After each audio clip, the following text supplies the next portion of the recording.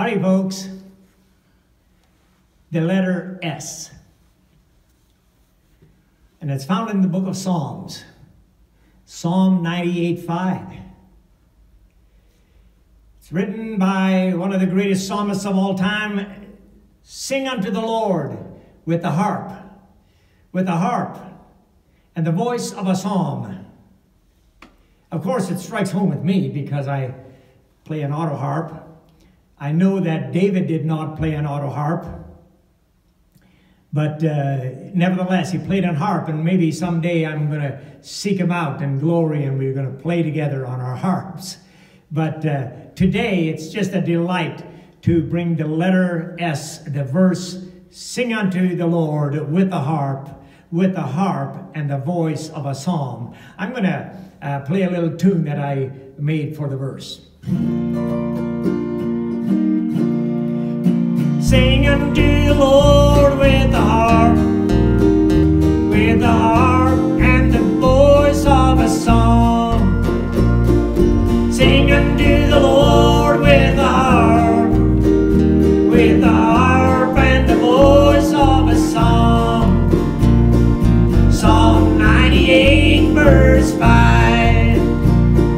Sing unto the Lord with the harp, and the voice of a song. Psalm 98, verse 5. Yes, Psalm 98:5. Sing unto the Lord with the harp, and the voice of a psalm.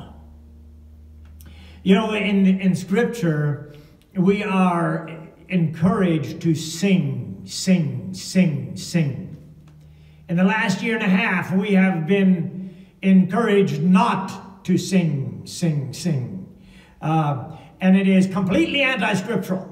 The things that have gone on in rulership and leadership in our country is completely anti-God's word. Because there we are encouraged to sing. Now, I know the purpose or the reasonings that we've been given for it is to protect ourselves against this COVID thing. People have various opinions, and each one has our own reason for believing what we believe. But I do believe that song certainly would have helped the disposition of a lot of people that have been discouraged and been disheartened and felt lonely. If there could have been more song, if there could have been more singing, if that would have been encouraged, I believe that it would have been done awesome things for a lot of people. Sing unto the Lord with the harp, and the voice of a psalm. What great encouragement. And if we cannot do it in groups, ladies and gentlemen, I would encourage you to do it just where you are. Even when you are in isolation, sing a song. Even if you just sing a short little verse like I have just sung moments ago, and singing short little verses and short little courses, something that you know off by heart, because this is what the Lord encourages us to do, to sing unto the Lord with the harp, and the voice of a psalm. Great encouragement. Well, the review verse is the F verse. It's also found in Psalm, the book of Psalms, chapter 37, verse 1. Fret not thyself because of evildoers, neither be thou envious against the workers of iniquity.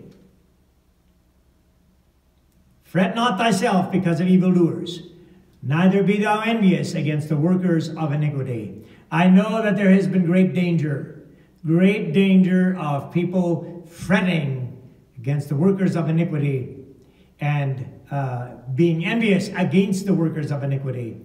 Psalm 37 verse 1 warns us against that.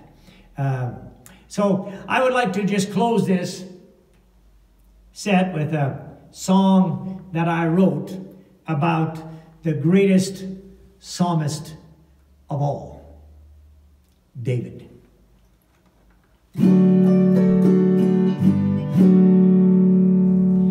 Well, David was a shepherd, and fearless I am told. He killed a bear and a lion when they took sheep from his fold. When he was just a young lad, God chose him to be king. He also loved his music, and he could play and sing. So he took his harp and he began to play. For Saul, the troubled old king, it drove his fears away. Sweet soul soothing music, he played with great skill. But I often wonder whether he could yodel.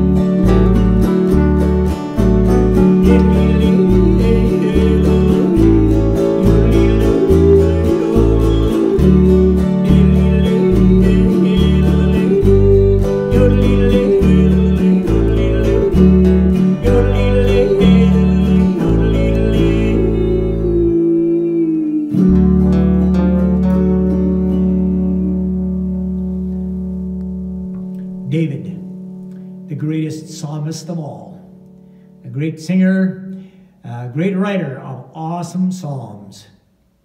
Some people have said, oh, I wish I could yodel like that. And I have sometimes said, well, if you let a horse stand on your foot long enough, you'll be able to. Well, I know that there would be better and easier lessons than that. But I praise God that he has given me back the yodel.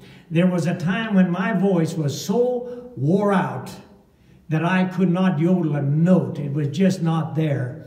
And I just thank God that he has given it back to me. And so that is a form of singing praise and worship to my Lord. This encouragement is in God's word. And I would encourage you people, sing. Sing little choruses. If that's all you know, sing little choruses, sing songs, verses of certain hymns that you know, something that blesses your heart, because if it blesses your heart, then it blesses our Lord.